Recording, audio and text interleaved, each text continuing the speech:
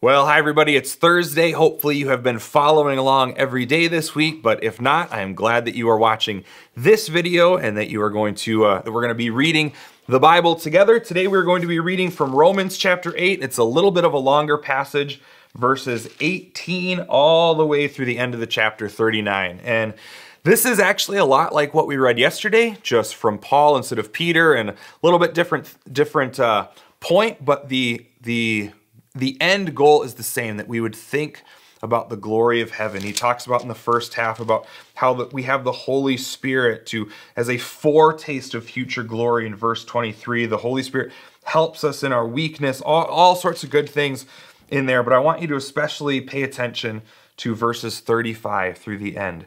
Even if we are in trouble or calamity, persecuted, hungry, destitute, danger, threatened, death, we have overwhelming victory because of what Jesus did for us.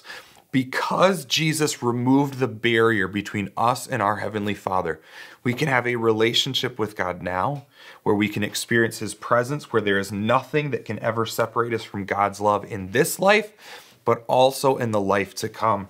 Neither angels nor demons, death nor life, fears for today or worries about tomorrow, any of those sorts of things. And if you've grown up in church, or even if you've been around here for a while, these will probably be some pretty familiar verses, especially towards the end.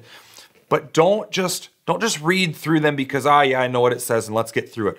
I want you to try and read them with a fresh perspective. Read this as if God were speaking directly to you, because that's part of the importance, that's part of the point of reading the Bible regularly.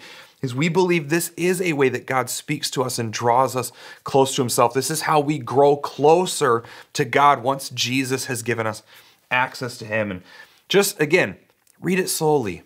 Ponder it. Talk to God before you read and ask Him to reveal His presence to you, His love, His grace. Ask Him to help you see the truth of this from His perspective. And then I pray that you would think about this all day long. Just ponder these words. Maybe you want to take one verse and just memorize it. Repeat it to yourself over and over and over again. I know I've done that with several different verses in the Bible that are just extremely comforting, and they're a good foundation for me when I'm facing struggles, when I'm facing worries. So maybe something out of here would be useful for you to do that as well. But I hope more than anything that as you read these verses today, that you experience the fullness that comes with knowing God and having a relationship with Him. And I pray that you actually grow closer to Him today. See you tomorrow.